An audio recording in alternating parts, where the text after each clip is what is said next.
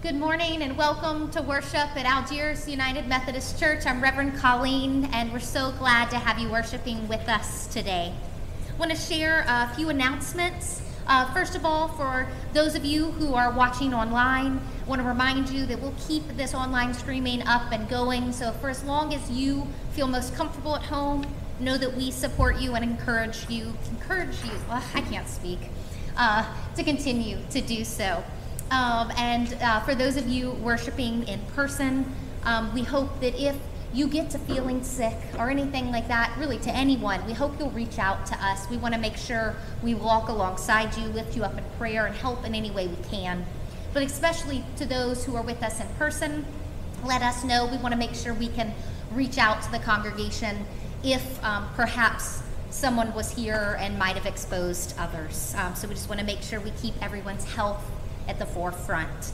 I want to remind you, if you're watching online, to send in any prayer requests you have early on in the service, and that way we can share those aloud to our church family. I also want to say a huge thank you to Connie. Sue and Mike's daughter in Tennessee made some additional cloth masks. They're in a box in the back on the welcome table. So feel free to grab one of those, and I think 3 of them in there are child-size masks. Super cute. So we thank you, Connie, for that. That's a huge help to our community. For those of you watching online, it's Communion Sunday. We hope you'll take this time now to gather your communion elements if you haven't already. Maybe that's bread and grape juice. If for some reason you don't have those in the home, I hardly ever have grape juice in my house. Know that water, wine, juice will work. Bread, crackers, tortillas. God uses all things. And we've been given kind of special permission at this time from our bishop to do things a little differently because we're living a little differently these days. I want to remind you that we are starting today an online discussion group, United Against Racism. The only prep work for this week's gathering is a 20-minute video, and we hope that if you're interested in joining, that you'll reach out to let me know. Catch me on your way out today if you're interested and haven't already gotten that Zoom link sent to you. We'd love to have you participate. It's going to be each Sunday in August. That's 5 Sundays starting today. We'll gather from 6 to 7 p.m. on Zoom. If you're not used to Zoom, let me know and we can talk through how you can use that. But we're looking forward to having good conversations and time together. Any other announcements that I've overlooked? Now let us center ourselves for worship. Oh, I forgot an announcement. I'm sorry. We got the most beautiful handmade card from Charles, one of the men in our prison ministry, and his penmanship is amazing, but it's so fancy. God is good, and then blessings up here, and he's popped out little parts of the card and tucked them in throughout. It all stands up on its own, and it's all handmade. It's just gorgeous. He sent it with a long letter thanking the congregation for their prayers, for reaching out, for not forgetting him and others during this time. And so I just want to remind you that our prison ministry is still up and going, even though we're not gathering in person, that we're still reaching out, sending letters, having beautiful pictures sent, and then getting positive response from these people. So I just want to thank you as a congregation for continuing that ministry at this time. And now let us center ourselves for worship.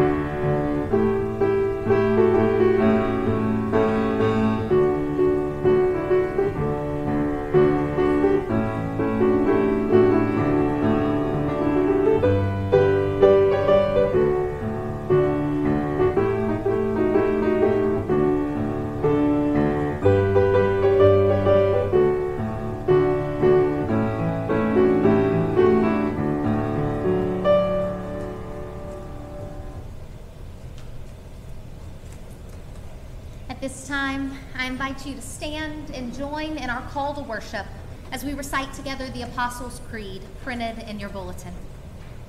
I believe in God, the Father Almighty, maker of heaven and earth, and in Jesus Christ, his only Son, our Lord, who was conceived by the Holy Spirit, born of the Virgin Mary, suffered under Pontius Pilate, was crucified, dead, and buried. The third day he rose from the dead. He ascended into heaven and sitteth at the right hand of God the Father Almighty. From thence he shall come to judge the quick and the dead. I believe in the Holy Spirit, the Holy Catholic Church, the communion of saints, the forgiveness of sins, the resurrection of the body, and the life everlasting. Amen. You may be seated.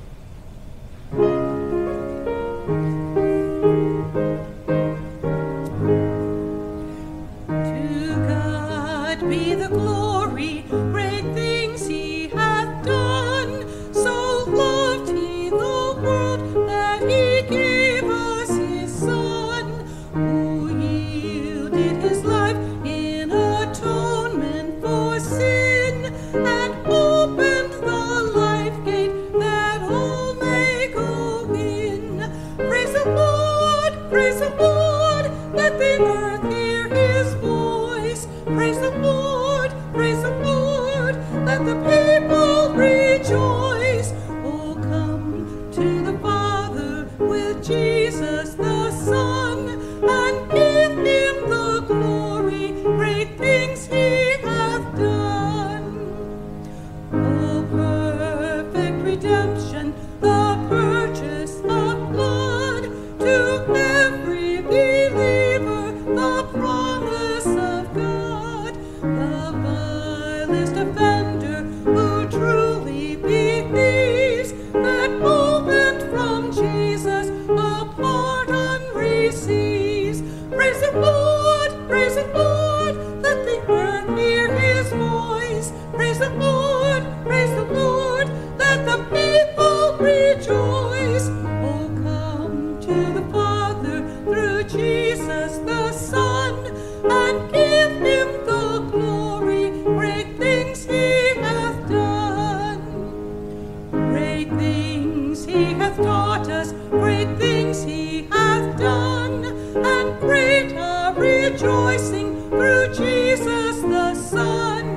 But purer and higher and greater will be our wonder, our transport, when Jesus we see. Praise the Lord, let the earth hear his voice. Praise the Lord, let the people rejoice. Oh, come to the Father through Jesus the Son, and give him the glory, great things he hath done. Amen. Thank you, Charlotte. At this time in our service, we would normally invite all of our children to gather around. So we invite you just to tune in from your seats, or gather around the computer or tablet or wherever you're worshiping with us today. And I want to know, do any of you wear glasses? So, yeah, okay. So when I was little, I didn't wear glasses, but now I wear glasses sometimes. So I have astigmatism, and I wear glasses when I read for a really long time, or I'm driving a long distance. If I have to focus for a while, these help. But my good friend Catherine, when we were little, she didn't wear glasses either, but she couldn't see very well. And the funny thing is she didn't know it. Well, no one knew it. Not her mom or her dad or her grandparents. Not myself as her closest friend. No one knew Catherine couldn't see well. And Catherine, she thought everything was kind of fuzzy around the edges, because that's how she'd always seen things. But as she got older, her parents noticed she was sitting really close to the TV, and when she got into school, she began to notice that other kids could see what was on the blackboard, and she couldn't. And It was when we went on this vacation together. It was my friend Catherine, myself, her parents, and we were in the mountains. And her dad pulled over on the side of the road, and he said, "Everybody out, look, look." And there was this huge, like, flock, I guess would be the word, of bighorn sheep, longhorn sheep. They were just everywhere, tons of them, just covering the mountainside in white. Oh, they were awesome. And so we were like, "This is so fun." And my friend Catherine said, Where? All she could see was a blob of white, and she just assumed it was snow. She couldn't see the sheep. And that's when we realized Catherine needed glasses. And so she went home and went to the doctor. She got her new glasses. And everything looked so different. She discovered that everything wasn't fuzzy around the edges. She discovered that trees, like, you can see the individual leaves on them, or that, like, you could see her mom's face across the room. It was a whole new world for Catherine. And I think that's kind of how it is with our vision and God's vision. Because maybe we see someone crying or throwing a fit, and we think, this person's mad or angry. But maybe God sees it and thinks, this person's tired or weary. Or maybe we see someone who's hungry and needs a place to live, and maybe we see someone and think, wow, they look kind of lazy. But with God's vision, sometimes we can see that they have a heart of gold, and they're just going through a tough time. God helps us see things in a new way. And once we know God, we can kind of start to see things like God sees them. And once we know how much better our vision can be, once we can see our mom's face across the room, or see the flock or herd of longhorn sheep, then we don't want to go back to seeing things like we used to. We don't want to go back to that. We want to keep God's vision with us always. So can you put your hands together and repeat after me as we pray? Dear God, may we see what you see. Amen.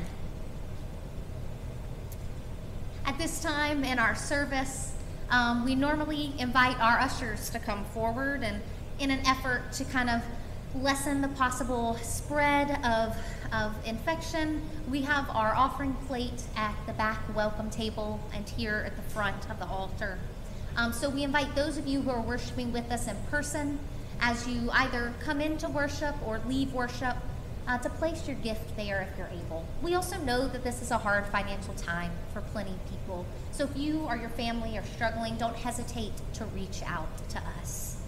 I also want to remind those of you who are worshiping with us online, if you would like to mail in your gift, you can mail it in to Algiers United Methodist Church, 637 Opelousas Avenue, New Orleans, Louisiana, 70114. You can also go online to our website, www.algiersumc.com, and click on that Support Our Church button. Or for those online or here in person, you can text Algiers UMC to 22525, and it'll bring up that link to give online. But let us pray over those gifts. God of grace and mercy, we offer our gifts to you this day, knowing that your love and presence have sustained us through all of our days. Help us to live as Christ calls us, to see others as God sees them, to share what we have, and to show love and compassion to all. Open our eyes to your new creation and prompt us to action, to make this newness a reality all across this earth. We pray all this in your holy name. Amen. As we enter into our time of prayers of the people, I want to lift up a few people before us. Want to pray for Christine and AJ who have tested positive for coronavirus. They say they're feeling better, but we're going to keep our prayers up for them anyways. So we'll continue to pray for them during this time. Want to lift up Elaine Dishman and her family. We've been praying for them and the loss of her brother a few weeks ago, and this past week they had an unexpected and sudden loss of another brother. So we pray for you, and we give thanks that you were able to be with us today, but know that our hearts are with you. We lift up Mary Ellen's friends, Dale and Felicia, both struggling with cancer. Florence Arevalo, who's ill. Rafael Rubio is having shoulder replacement surgery on Wednesday. So we pray for them. Joked with Sherry that this has been a season of surgeries that we pray in sooner rather than later. So our prayers are with them. And we also lift up Jack Rowe, a 4-year-old with cancer. Are there others we can be praying for this week? Yes, Antonika.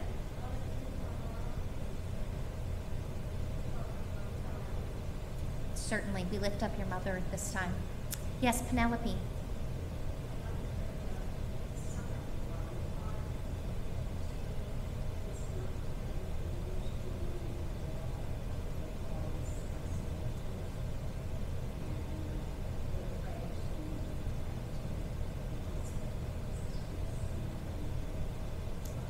We'll certainly be lifting her up. Thank you. And lifting up all who are struggling with isolation at this time as well. Thank you, Penelope. Rooney.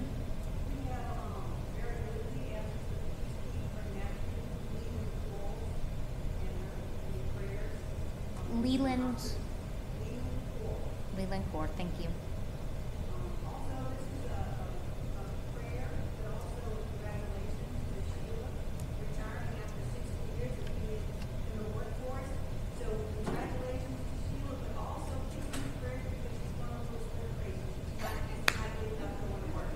Congratulations, Sheila, on retirement after so many years of service. We celebrate with you. We also pray for you in this time, adjusting to kind of a new normal in a time where everything is up in the air. So know that you are in our prayers with that. We lift up Mary Woodley's son as well. Yes. Oh, thank you so much. Thank you, thank you. And I want to say it has been a wonderful birthday week. And again, it started off with beautiful flowers last week by this church family, which are still alive and well. So thank you. On our dining room table, it's a huge, huge blessing to get to be here with y'all, to get to do life and ministry with this church. So thank you so much. Any other prayer requests? Yes, Peggy. Thank you, thank you. We lift up your sister, you said Debbie?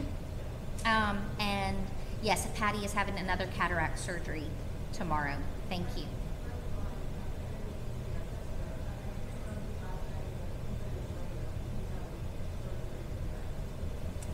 When we lift up Raymond heading into surgery as well.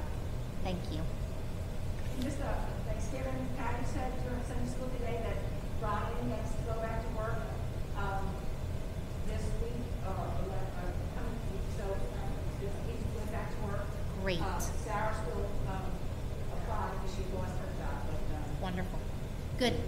And just that reminder, we lift up all of those who are unemployed and underemployed at this time. We give thanks for those who are getting to go back to work, and we'll continue to be in prayer for all of our church family and extended family and friends, for whom this time is just an extra struggle because of that. Thank you for sharing. Let us pray. Lord of our hearts, be our vision. Let us see things through your eyes. Let us see situations without the cloudiness of our own bias. Let us see people as you see them, seeing their souls instead of their flaws. Cleanse our hearts, O Lord. No matter the time of day, remind us that the best thing upon which we can focus on is you. Whether we're awake or asleep, your presence brings light to our lives. May all we know and say be of, from, and in you, O Lord. Let us always be with you as you are always with us. You are a great and loving parent, and it's a joy to be your children. We take solace in knowing that you live within us, and so form us to look, act, and speak so much like you that it's as though we're one. Shape us so that we don't want to pay attention to money or possessions or even compliments from those around us. We want our most valuable asset, our most valuable thing in our lives from here on out to be you. That you may be the first love of our life. No matter what happens or what tries to woo our hearts, help us to see things through the filter of you. For you are our leader, our guide, our Savior, our God. And we pray all of this in the name of your Son, who taught us to pray, saying, Our Father, who art in heaven, hallowed be thy name. Thy kingdom come, thy will be done, on earth as it is in heaven. Give us this day our daily bread, and forgive us our trespasses, as we forgive those who trespass against us. And lead us not into temptation, but deliver us from evil. For thine is the kingdom, the power, and the glory forever. Amen. Turn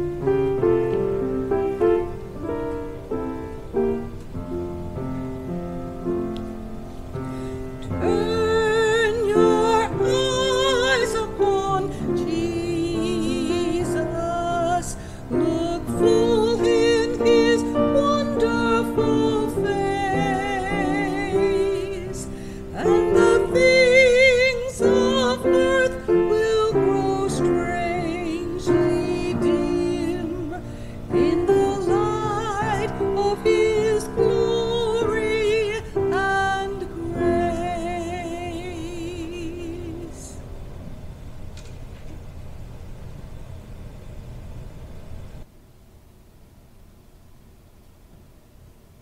Amen.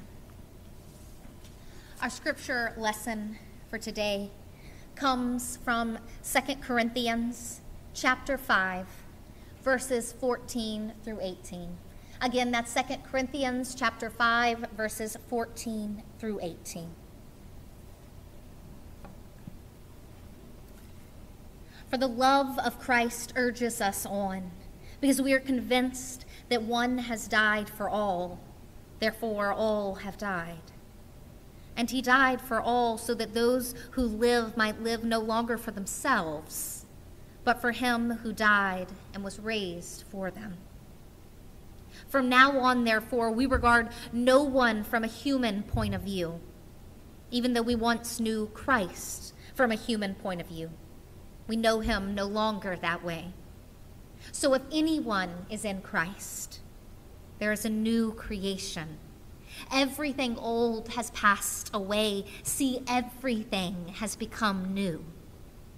All this is from God, who reconciled us to himself through Christ and has given us the ministry of reconciliation. This is the word of God for the people of God. Thanks be to God. Amen.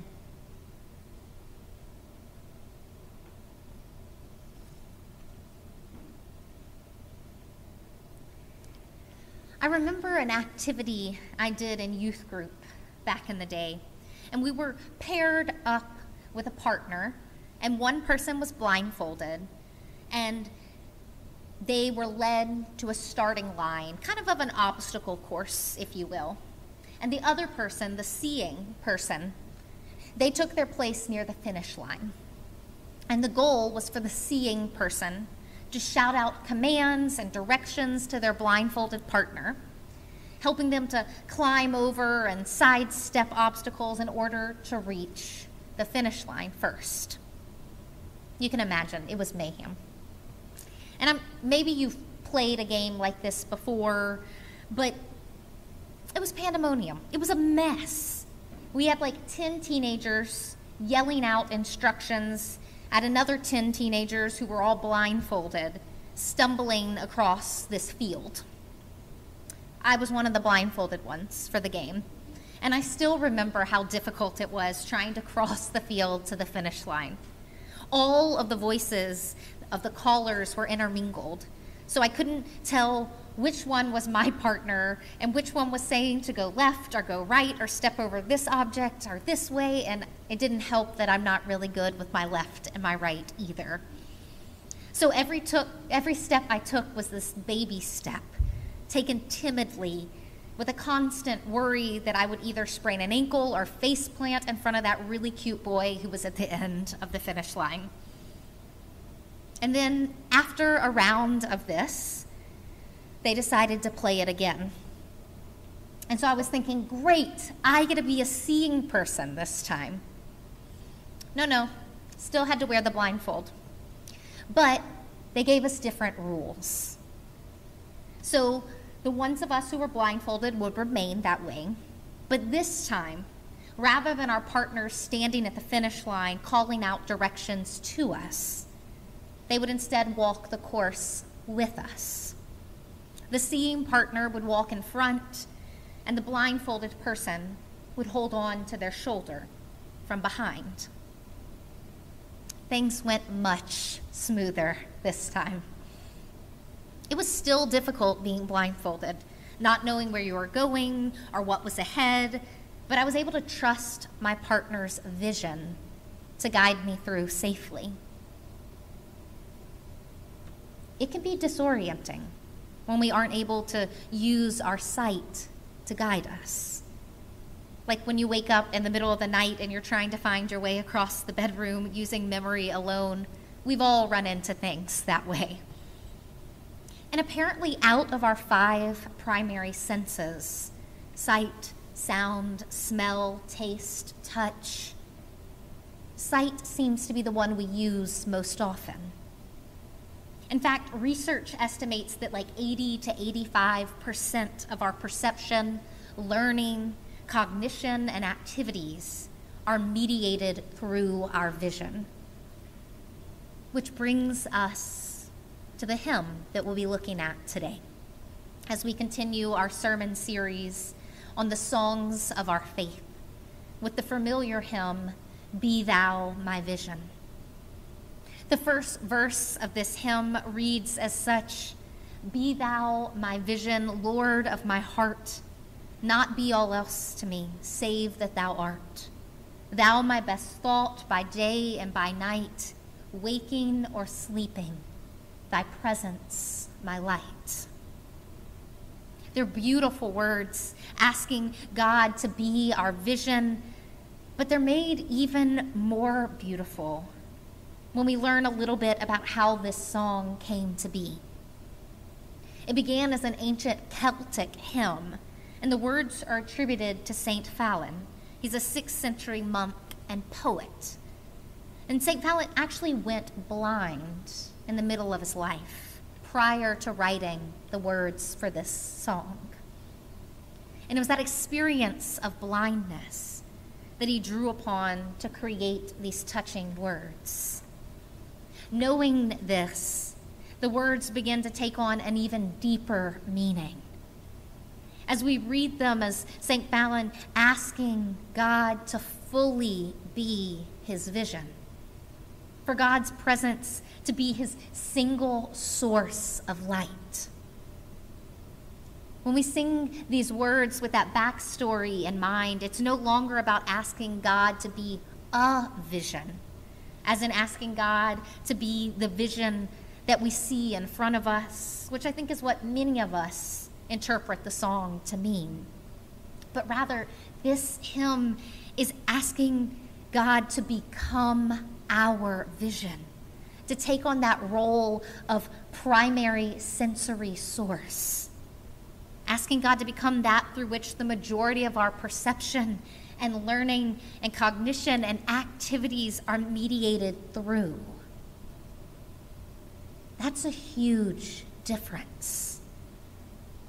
Rather than asking God to help us set our eyes on him as a vision before us, we're asking God to become our vision, to become that through which we see and interpret the world around us. It's by making that profound shift and how we're able to see, how we're able to obtain this new perspective, this new creation that Paul speaks of in our scripture this morning. Paul says, "From now on, therefore, we regard no one from a human point of view. Even though we once knew Christ from a human point of view, we no longer know him in that way. So if anyone is in Christ, there is a new creation. Everything old has passed away. See, everything is becoming new." When we decide to allow God to be our vision, we start to see the world from an entirely different perspective. Rather than seeing others around us and evaluating their value based upon worldly standards and interests, we begin to see them as God sees them, as beloved children, as individuals of sacred worth. There's so much struggle in the world right now. So much that makes us want to size others up, to quickly assess which side they're on, whether that puts them with us or against us. We want to know immediately if the person we're talking to is right or wrong, progressive or conservative, good or bad, worthy or unworthy. But those questions show that we're too preoccupied with using our own human sight, rather than stopping to ask God to be our vision instead. In order to ask God to be our vision, though, we must first be willing to let go of our own flawed ways of seeing the world around us. And let's face it, that's not easy to do. Much like the game I played as a teenager, if we truly want God to be our guide, we must first be willing to put on a blindfold, to close our eyes, to relinquish control, to let go of our own jaded perspectives and to instead take on God's vision that's full of grace and love for all. This requires a surrendering on our part. And that surrendering can feel uncomfortable. It can make us feel vulnerable and even a bit scared. But the good news is that God doesn't simply wait for us at the finish line, yelling directions that we can't quite hear or understand, but rather God chooses to walk beside us. God doesn't want us to go through life stumbling in the darkness. Instead, God comes to us and offers us a shoulder to place our hand upon. God comes to us and offers to guide us forward step by step, leading us around the obstacles that litter our way. God offers us God's presence as a light. God offers us God's vision for how the world should be. And it's beautiful. And it's because of that vision that we're able to say, everything old has passed away. See, everything has become new. Paul goes on to say, all this is from God who reconciled us to himself through Christ and has given us the ministry of reconciliation. God offers us God's vision as a gift to see the world through God's eyes, a gift to partner with God in reconciling all of the world back to God through love. One way we can practice this surrendering of our own sight is through prayer. We often close our eyes during prayer to kind of shut out any distractions, but also as a way to humble ourselves before God. Each time we pray, we're kind of relinquishing our vision, surrendering our sight in order to commune more intimately with God. And so I invite all of you, as we pray together now and as you pray on your own throughout this week ahead, to consciously ask God to be your vision. And so I invite you now to close your eyes, to ask God to help you let go of our own human ways of seeing the world and to instead take on God's. So let us pray. Almighty God, be thou our vision, O Lord of our hearts. Place our hands upon your shoulders.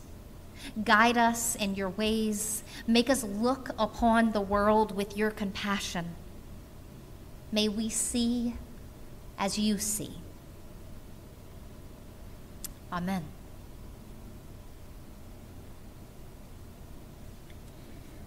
At this time, for those of you watching online, I invite you to gather around the communion elements that you've prepared as we step into this time of Holy Communion.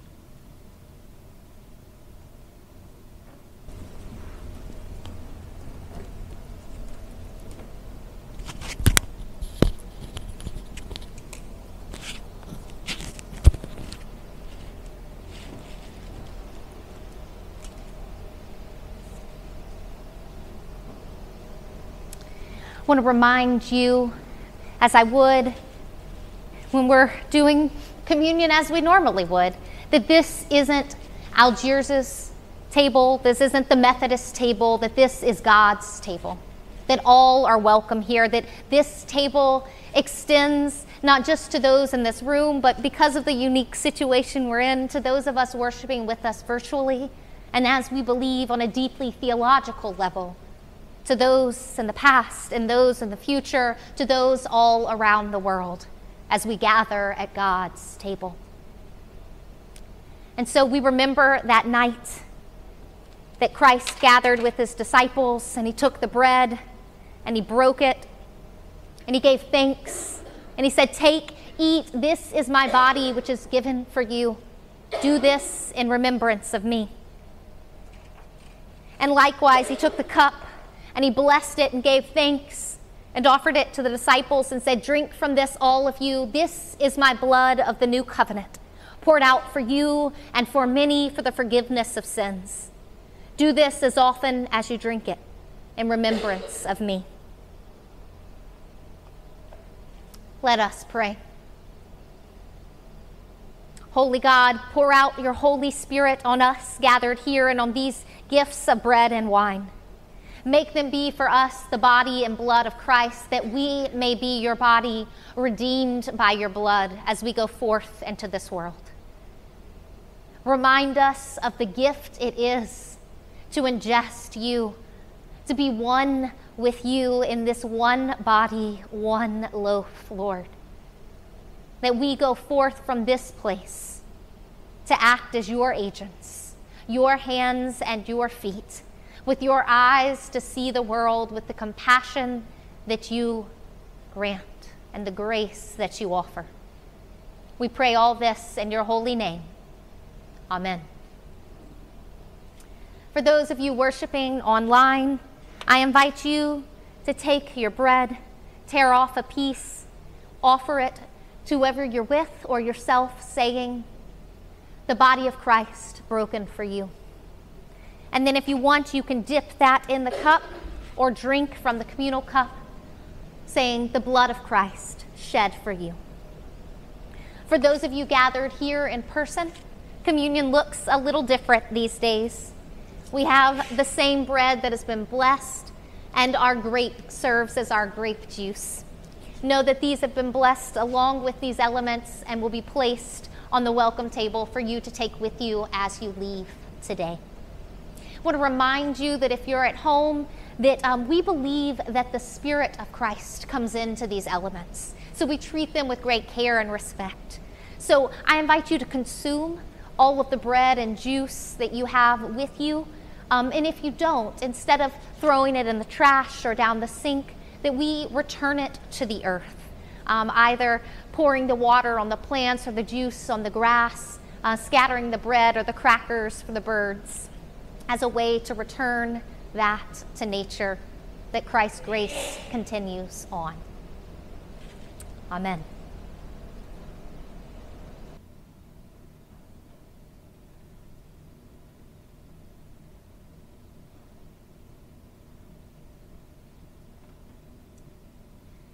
At this time, I want to invite you to meditate on these words of our hymn for this week, Be Thou My Vision.